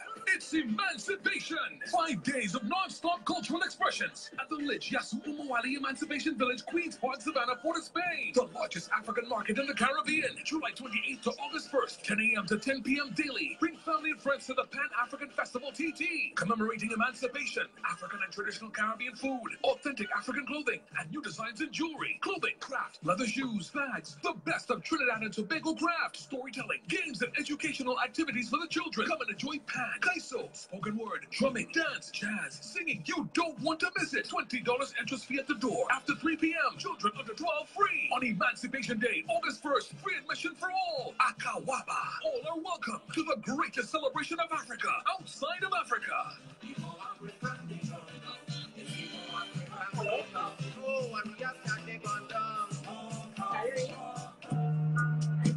I'm Lester Sudlow, inviting you to join me every Tuesday and Thursday, 10 p.m. to 11 p.m.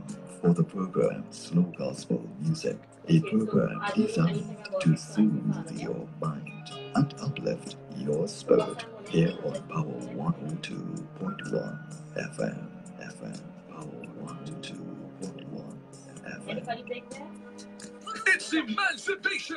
5 days of non-stop cultural expressions at the Lidge Yasu Umawali Emancipation Village, Queen's Park, Savannah, Port of Spain. The largest African market in the Caribbean. July 28th to August 1st, 10 a.m. to 10 p.m. daily. Bring family and friends to the Pan-African Festival TT, commemorating emancipation, African and traditional Caribbean food, authentic African clothing, and new designs in jewelry, clothing, craft, leather shoes, bags, the best of Trinidad and Tobago craft, storytelling, games, and educational activities for the children. Come and enjoy Pan, Kaiso, spoken word, drumming, dance, jazz, singing. You don't want to miss it. $20 entrance fee at the door. After 3 p.m., children under 12 free. On Emancipation Day, August 1st, free admission for all. Akawaba. All are welcome to the greatest celebration of Africa outside of Africa.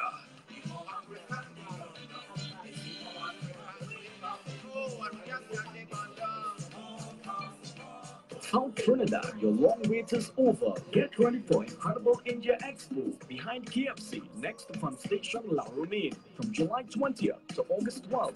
Once a year only, full Indian food court. Check us out for home decor, furniture from over 6 countries, curtains and shades, garments, footwear, jewelry, toys, Islamic wear, and everyday household items and much, much more. We're open daily 11 a.m. to 9 p.m. including weekends. Incredible India Expo behind KFC next to Fun Station La Romaine from July 20th to August 12th. Trinidad and Tobago, we're ready, standing united and moving forward as one. We're one people, one nation, and all in this together. We are all in this together. Let's do this with Shema Wilson on Power 102, empowering you. Power 102 presents Campaign 1441. You will decide. Comprehensive coverage of local government and general elections in Trinidad and Tobago. We have completed our local government nomination process. Campaign 1441. With news, opinions, interviews, expert analysis, and live coverage of political meetings. If we are to go forward as Trinidad and Tobago and have that unity and diversity, we must be able to give a voice to each and every one. Campaign 1441. Covering candidates contesting the 14 corporations in local government and 41 constituencies in the general elections. Campaign 1441. On air, online, and live with our Campaign 1441 team. Andy Johnson, Tony Fraser, Paul Richards, Avril St. Hilbert, Gregory McBurney, Sparkle McIntosh, Melissa Stanislaus, Dennis James, and Stanley Augustus. Campaign 1441 with the biggest names in politics, business, academia, and more. Bringing you the news, views, insights, and analysis. Campaign 1441 on Power 102, your election headquarters, empowering you. The event of the summer is here. Yo, Kids Jamboree! Kids Jamboree 2019, featuring your favorite superheroes and champions. This is the super-powered kids concert of the summer. Introducing Baila Nyla. Everybody loves soca music in here, make some noise! And her full band.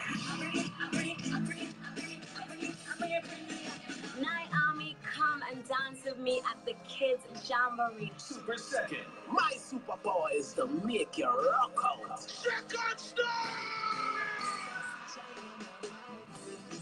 I will never switch up on my friends who drive by. 5-star a kill. I want to level like this. Yo, we going Jamboree. 5-star kill. I am coming to bring the vibes. Bring the vibes and turn it up. Kids Jamboree 2019. I'm going to bring the vibes. Raise the eye. Biggest party come to life. The Incredible Island Boy, Treaty. Kids Jamboree. Let's go. One big two could share the place. One DJ. One big hit song. One big two share the place. Incredible Island Boy will be there. Joyous Sharon. Make me talk to them, God, my name. Talk to them, one. You know, my superpower is to bring love, laughter, joy, peace. Okay. Kids Jamboree 2019, Sunday, 4th August, at the Yamal Ballpark, Center of Excellence, Macoya. Superheroes and champions. The fun and vibes is coming. Sponsored by Sunshine Cereals, Dairy Dairy, The Milky Milk, Blue Waters, Tampico, go discover the flavors of fun. Fats International, Cons Bike Zone, and the Any1 mobile app. We the people. Starting this and every Sunday, all new on Power 102. We the People, with host Aisha Wells. Join Aisha from 2 p.m. this Sunday as she engages you, our listening audience, as she discusses people, politics, purpose, and progress. Be a part of the discussion via the Power 102 app with your messages and calls. We the People, only on Power 102. empowering you. Sexplosion is on Power 102 and now on new days and at new times. The country's most informative sex education program, Sexplosion, is on every Thursday from 7 to 9 p.m. and Fridays from 9 p.m. to midnight with Dr. Raj, the guru of sex in the Caribbean. A lot of times we think that sex is totally below the waist. It is not below the waist. It starts in the brain. The largest sex organ that you possess is your brain. Tune in for discussion on all sexual matters. Sexplosion on Power 102, empowering you. We are back. We are back. Mm-hmm. Dr. Raj. I have a question here, very interesting question. What should I do if I come home from work and catch my husband with my sister? Wow. Wow. How that person reached there? Sexual question? Interesting question. There's about 5 different answers to that. First answer is that you react, as any person will react and go ballistic. Second answer would be you stop, you examine the situation, take a deep breath, and try to figure out what's your next move. Thirdly, you could let the persons know that you're there and you're seeing what's happening and move away or join in. So you have a number of things that you can do. It all depends on your personality. It all depends on your the way you look at things and the relationship that you have with your husband and your sister. One of the things with joining in is that if your sister get up and leave, all you have to do is tell your husband, you see, I willing, but she not. So who's the better person here? So it can work to your advantage.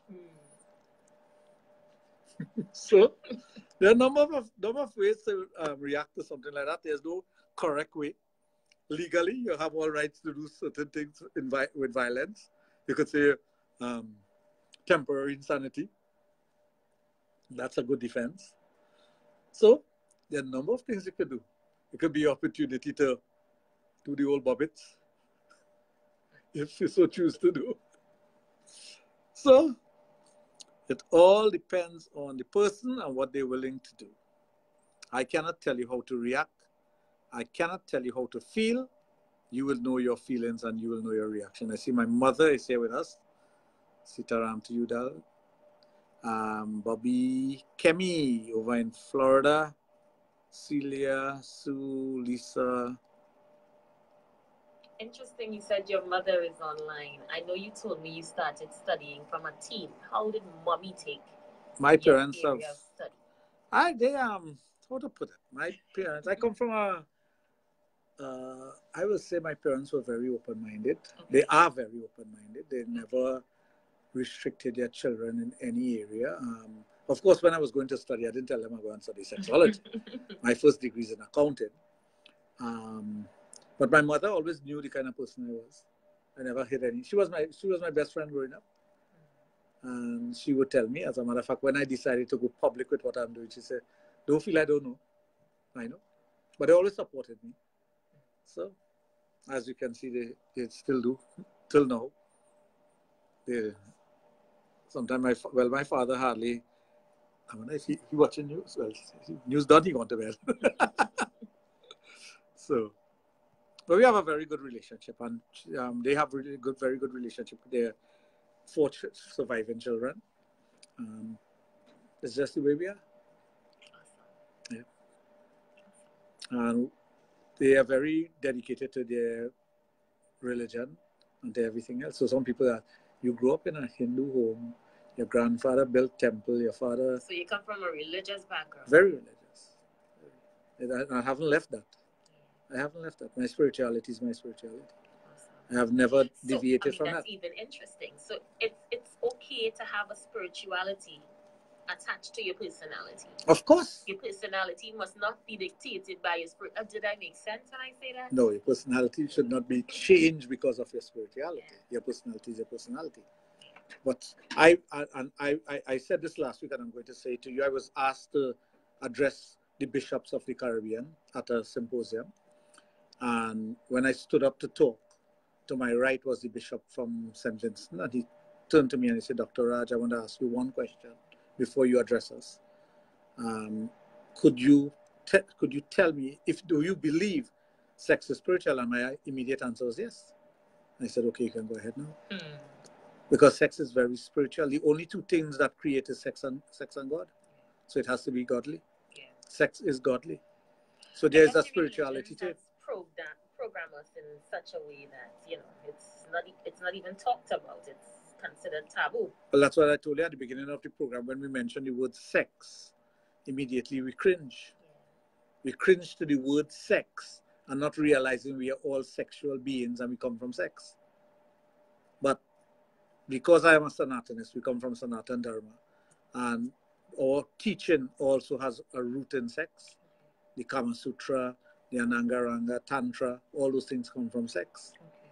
So there's a heavy teaching in it. There's just that it's not taught because we live in a Western society, in the Eastern society and whatnot. It's part and way of life. The depictions on the temples and things in India also depict sexual poses and different things. But it is not because of the lust or the physical act alone, but it is also based on the spirituality. One of the main things that we do in the religion has to do with the two reproductive organs of the human being, the penis and the vagina, because that is the symbol of creation. And lots of time we don't even realize what we're doing. But for those who are elevated spiritually and who have studied the philosophy of religion, not the rituals of religion. The ritual of religion is the best way out. Because if, let's say, for example, I come to you and you are on your altar has a lamp, right? Whatever religion you belong to, but you have a lamp on your altar, and I go to someone else home who has the same religion and they don't have a lamp on the altar, I'll say, you know, for you to pray, you must have a lamp on your altar. Because that becomes part of the ritual, but it's not the spirituality. Understood. And this happens, we dilute our religion with rituals. Yeah. So once it's not done in a particular way, you're wrong. But I have never in any religion heard that you cannot speak to God on a one-on-one. You don't need to go to a temple, a church, or a mosque to talk to God. You don't have to invite anyone else to speak with God. You can do that in a spiritual way. And you could create that link and strengthen that link as you go along based on your belief. That's why when we use religion to divide, we are doing a disservice to the same God that we believe in. The very same thing that we believe in, because in every religious belief, take out the word God, right? We believe that there's a higher form than us. Isn't that so? Yes, that's true. But the only difference is that we put a name to that higher form. But we all believe there's a higher form to us. That we should revere, that we should respect. So that's why when I passing down on Abercrombie Street and I see a man peeing against a church wall, it infuriates me as much as if I see someone doing that to a temple or a mosque. The very same way, because it should not be done. It's disrespect at the highest order. It doesn't matter if it's being done to the Christian faith, the Hindu faith, the Muslim faith, the Jewish faith. Because that's my belief, and that's the kind of home that we were brought up in. Not to discriminate against any religion or race, but to embrace all. And I think that gave me a strength that wasn't ordinary in the people that I came into contact with, because people could not understand. My best friends were from so diverse a background that one day I was at some friend's home. Well, their apartment was downstairs, my apartment. I consider them my friend because I would talk to them. They would be nice to me. But they had a flag on their window that nobody wanted to be there. I didn't give a crap. They were my friend, they were my neighbors, so I was there. I was home by them because they invited me to a party. One of my friends came looking for me, knowing the kind of person that I am. This is somebody from Africa now, so you know what he is, right? Came to the door and knocked. He is from Nigeria. He was my best friend. The guy who opened the door looked at him, slammed the door in his face, and came to me and said, "Your end friend is outside." And I stopped him one time. I said, "You are also my friend. I don't see color or race, so stop it." And then he realized that I had all kind of friends. But it is because of where I grew up. I grew up in a wonderful place called San Viviani, Kunapo. Yeah, I grew up in that area. I went to school there. My high school was there, Northeastern College. I live and breathe and intermingle with people of all race, culture, creed, and class. So I don't think people should be using that as something to be divisive. I think we should take that and make it our strength. So it's the same thing. That's why when you have interracial marriages, intercultural marriages, or persons from different countries marrying one another, there's always a problem. And the first problem comes about when my religion is better than your religion, or I want to dominate you based on my religion. There's some religion that you have to convert to their religion to get married. That is wrong. They tell you to the extent that you can't be unequally yoked, and they use religious. Yes, they use, well, right, exactly. Whereas, have you ever seen The Life of Pi, the movie? At the beginning of The Life of Pi, that movie, when the guy went to do the interview, he realized the guy who is giving the interview, Pi, well, it wasn't Pi at the time, eventually he was Pi, told him, he said, you could be a Jew Hindu, a Christian Hindu, or a Muslim Hindu. Hinduism embraces all, which is a fact. You cannot convert. You could believe, you could do all the rituals and whatever, but you can't convert. You still remain in your belief system. So it's because it's embracing. It's a myth to believe the saying that you have to be born into Hinduism. That's a myth. That's a myth, right? As a Sanatanist, we'll tell you that it is all embracing and all inclusive. Full stop. So, but that's the religious part. But that plays a part, and that rips apart the relationship. When you want to have religion, when you want to have belief system dictating what happens with you and your partner. And that's where the problem comes in. Good night to you both. Just relaxing, enjoying your program. Reach home safe. Anna from Rio Claro, thank you very much, my dear. Haven't seen you for a long time. Good night, Dr. Raj. Well said. I'm glad you spoke about this. I stop people as well when they start.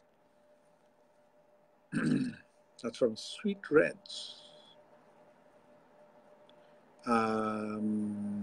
What did I miss? I missed something here.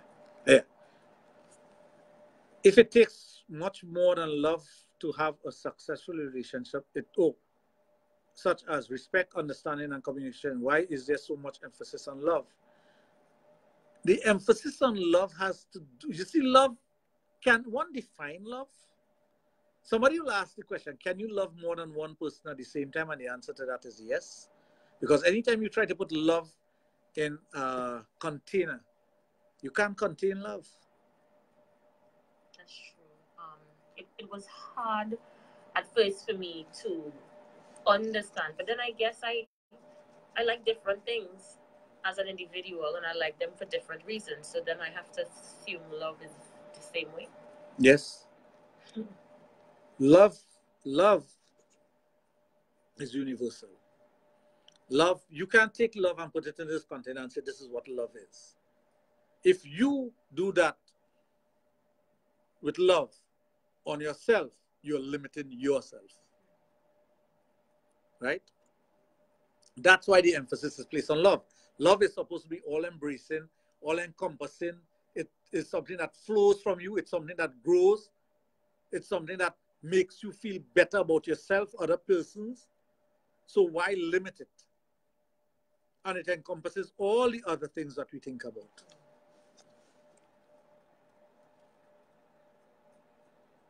All right, what questions we have? Hey, my good friend Carl is on.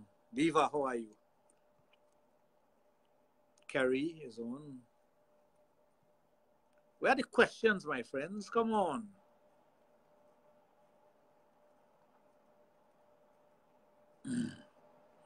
Now, okay, so I have one here. Go ahead. Someone is asking, at what age should you have that sex conversation with your children? I hope nobody will look to ambush me when I go outside in the car park, but at 3. At 3? Start the conversation at 3. You start telling the children the real name of your body parts. You stop the bird and bees crap. You let them know about emotion and love and relationship. But you cannot give an example of a relationship if you're not in one. And that's where the breakdown in family life comes about. When one is getting married, we all want a remote control and a manual on the person, you know. We like to have a manual, but we don't ever get that. You know what's the manual? The manual for your relationship is the successful relationship of your parents, your grandparents, your aunts and uncles. That's your manual, because you're looking at them, especially if you live in an extended family environment. But you have no remote control to tell the person, shut up or lower the volume or raise the volume or anything, or switch them off. You have nothing like that. Those things are developed as you're going along. But when you want to inculcate good values in your children, you tell them the truth from the beginning. And you use the words that are proper. A penis is a penis. A penis is not a piggy. You stop using the foolish words to describe the body parts, because a penis is an acceptable word.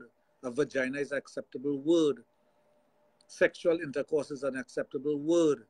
Children don't want details, because we as adults feel that it's sex education. If we're going to educate our children about sex, we have to show them our blues. That is not, because they think that is what it is, because that is what appeals to us. I remember in secondary school when we had that conversation in our science biology class, they showed you a book of STDs in order to explain sex, and that haunted me for years. That's the worst thing that you can do. And I think it's not just it's a deterrent. You know why? They want to frighten you into not having sex. But the love conquers all. So if you're in love with somebody, conquers that image is erased from your mind until you have sex with the person, and then afterwards you're like feeling guilty. Oh God, I wonder if I get something. But oh God, I wonder if I'm going to end up like that. But it is to frighten you. It is not to educate you. Education is not frightening people. That's why some teachers, because of their egos, when they go to teach, they give you the hardest formula first. And they solve it because they want to show you that I'm bright. But that is not teaching. We have another question from Canada. She says, ask, what is the youngest age a man does have problems with his libido? You could have problems with your libido from 18 onwards. Okay. Because we live in a society now where there's fast food that has a lot of chemicals that causes men not to develop properly sexually. You know, there are men out there with no penis. Young men out there with no penis. Well, they have it, but they don't know how to use it? No penis. Okay. Their scrotum is like 2 little marbles. Okay. Because underdevelopment of the penis and scrotum. Okay. It's a serious problem that we're facing in society that nobody's addressing. I bring it up here from time to time, but nobody's addressing it. She says, for example, center soft, erectile dysfunction, no feeling for sex, etc. That is part of andropause. Center soft is when you're unable to get a turgid erection. There's not that. No, sometimes if the person is so advanced with what they're doing and they have so much experience sexually, it takes a lot from the other person to turn them on fully. So you have to look at that factor also. What are the experiences of the individual and what it will take to turn you on to the point where you're able to do things properly? I'm being asked, of course, by someone here. She says, is anyone born gay? Yeah, of course. They are. Of course. Not everyone. Homosexuality could be one of two things, right? Yeah. Biological, meaning you're born that way, right? Or introduced. Homosexuality could be introduced also. Conditioned. I had a conversation with my daughter at the age of 60 as to when she thinks she would lose her virginity. She asked me what type of question is that. She's 20 years old now, and we have a very open relationship between a mother and daughter. She's still a virgin. Okay.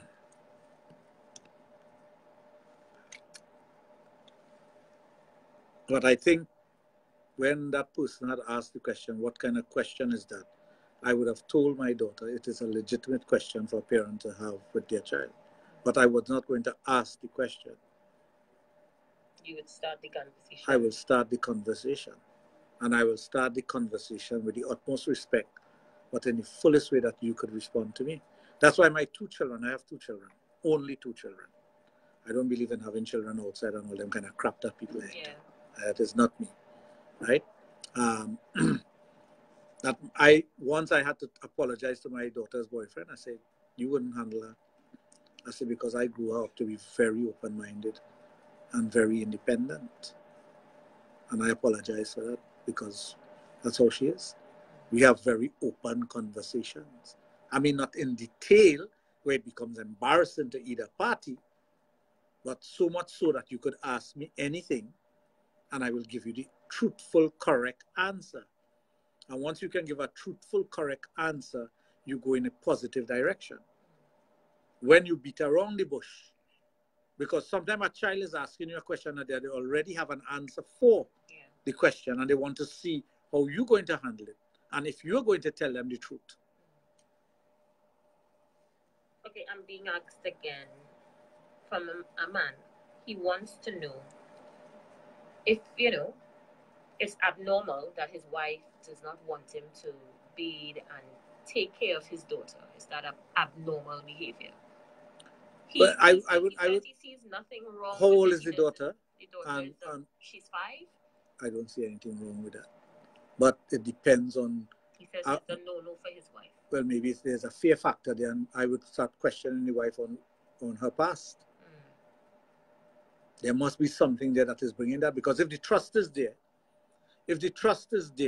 now, if it is a regular occurrence that you want to do it every night and things, I will also question that.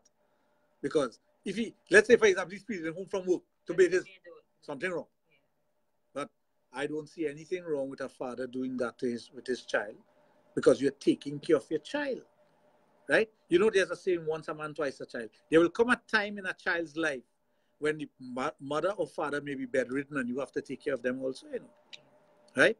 Once there's no sexual touching and you have made that distinction with your child and your child understands that, right? There is nothing wrong with what you're doing. But if the wife is questioning that, or if the wife is saying that is a no-no, I will question what has happened to her past.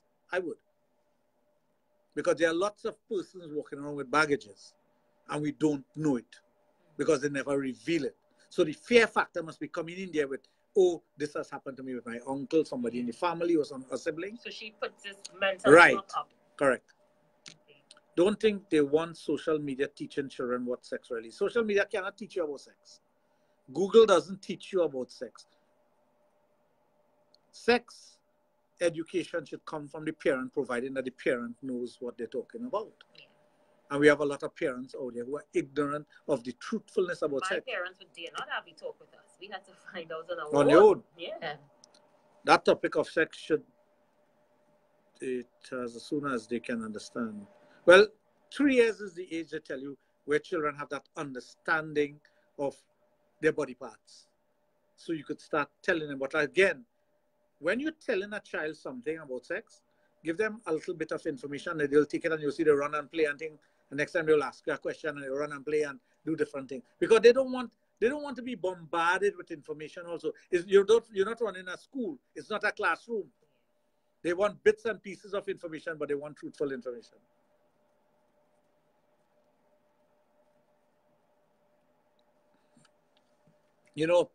I ask some parents sometimes when they place this high emphasis on virginity, when did you lose your virginity? I ask them that, point blank. Is it questions that they have difficulty answering? Most of them do.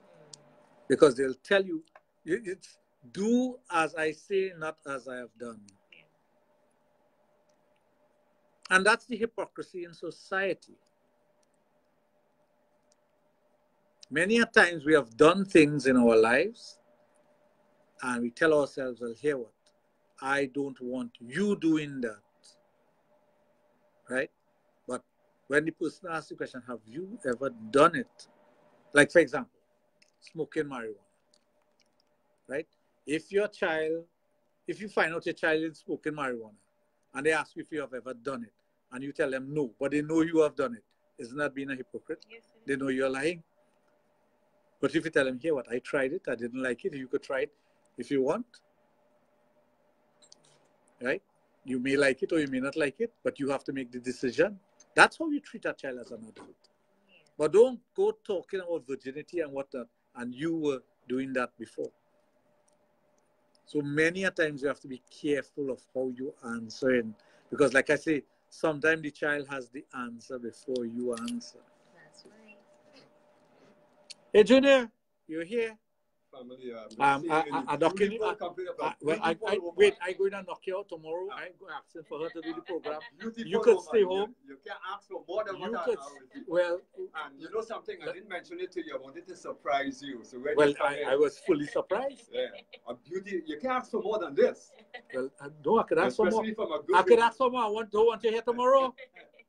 Aisha has to do the program with me tomorrow. Full stop. Junior, I just lost your work.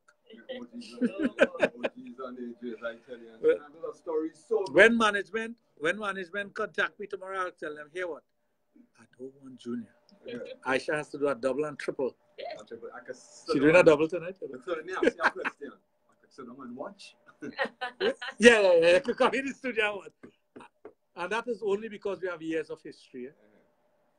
The history goes back. Other than that, I tell you, no, you can't watch. It was nice coming down in the car listening. I like your interaction. I must say that. I like your interaction. Thank you. It's very uplifting. I'm shocked by my interaction for a first time on the show. Yeah. Well, the first time he heard me on the radio, he ran out that door. Literally ran out the door. Oh my gosh. He heard the word penis and he was out it. And your brother take off. Listen, now the parents really did a number on us, That's a fact. We a lot of things that were told to us was based on myth, and the whole idea of frightening you into thinking that this is a horrible thing. It is really horrible. And when you go back to what we were talking about with the spirituality, and you realize that sex and God is the only two things that create, and we have this horrible concept of sex. When you start bringing the spirituality into it, people tell you, no, you have to put a line there. There must be a line. You can't talk about sex and God in the same sentence. I went to do something sometime at a temple, and this pundit, a senior pundit, saw me, and he came. And in our tradition, we bow to the person's feet. Yeah. And I was about to bow to his feet, and he said, no, hug me. And I hugged him. And he said, are you Dr. Raj? I said, yes. He said, I want to thank you. I said, for what? He said, well, he started to explain what they do. And I said, yes, I understand that. I know all about that and whatnot. And he said, you wouldn't believe how much people believe that anything below the navel is evil and bad and nasty. And everything above is godly. He said, but the whole body is godly. He said, and I like what you do. But I know that. You can't tell me the blood that comes from my heart that goes down to my penis is unclean when it gets to my penis. How is that? Because that same blood goes to my big toe. And it is what have me walking. So when you start differentiating parts of the body as being clean and unclean and whatnot, you are doing a disservice to yourself, your creation, and to that higher being that you call God. Well, as we pull the curtains down on the show, how do you want to end? Like I normally will end it, I will tell persons if they have any interesting anecdotes or questions and whatnot that they want to ask. Tomorrow is the evening for, we get a little more raunchy on a Friday night. We start at 9. We start at 9. The first hour, the hour and a half, we kind of give a little more information, and after 10:30, well, anything could happen. Junior has run around there naked. Since they put up the camera there, he don't do it anymore, but sometimes he does that. He strips and runs around naked. You're telling out the secrets of one night. And then we have the angels with us, and they are also highly involved in the program. They will talk about things that affects them personally, their experiences and whatnot. Okay. So I'll definitely it's a different program. It's a different program, but it's the same information. But throughout the program, whether it's a Thursday or Friday, when persons have questions of a sexual nature, no matter what it may be, ask the question. Awesome. Good night.